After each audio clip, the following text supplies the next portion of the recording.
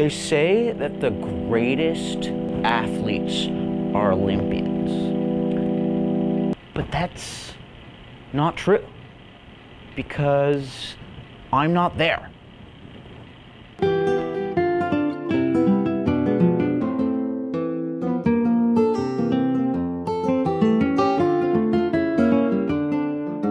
Growing up was sweet. Grew up in Tallahassee. I was a fucking dope athlete. I mean, no sport could handle me. Not fucking baseball, fucking basketball. Was on the internet one night, just like, you know, looking at babes. And I saw this thing on YouTube called curling.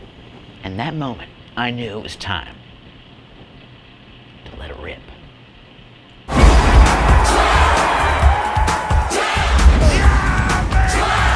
I'm Rip fucking Tanner. I am the most elite curler that Florida has ever produced.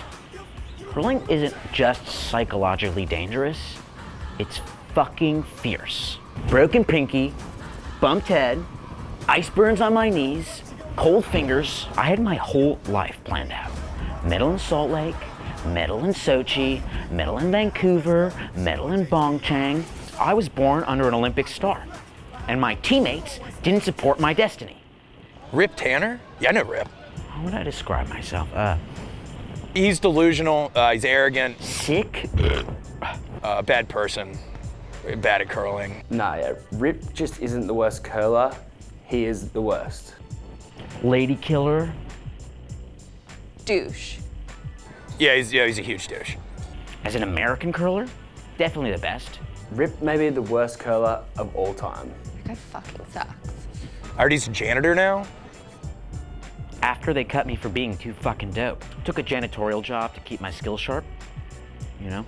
Yeah, my advice, if Rip is still chasing the dream, he should take 2 weeks off, then quit. That's what Rip should do. I'm not saying I'm the greatest in the world. I am, but I'm not saying it.